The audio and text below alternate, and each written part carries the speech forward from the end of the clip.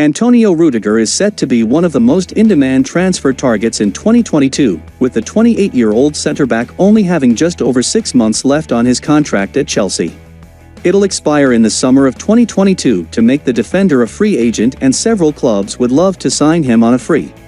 That includes Real Madrid and Paris Saint-Germain, who will be rivals in the Champions League knockouts, and who have clashed in the transfer market before, doing so last summer when PSG refused to sell Kylian Mbappé to Los Blancos despite an offer of €180 million. Central defense is a position where both clubs would like to strengthen ahead of 2022-23, making Rudiger a prime target. From the player's point of view, if he leaves Chelsea, then he would like to try a new league. Having already played the Bundesliga, Serie A and the Premier League, this makes La Liga Santander and League One options, especially if he can go to a capital city giant in either Spain or France. There is a long way to go in the Rudiger saga, and Chelsea will try to convince him to pen a new deal with them.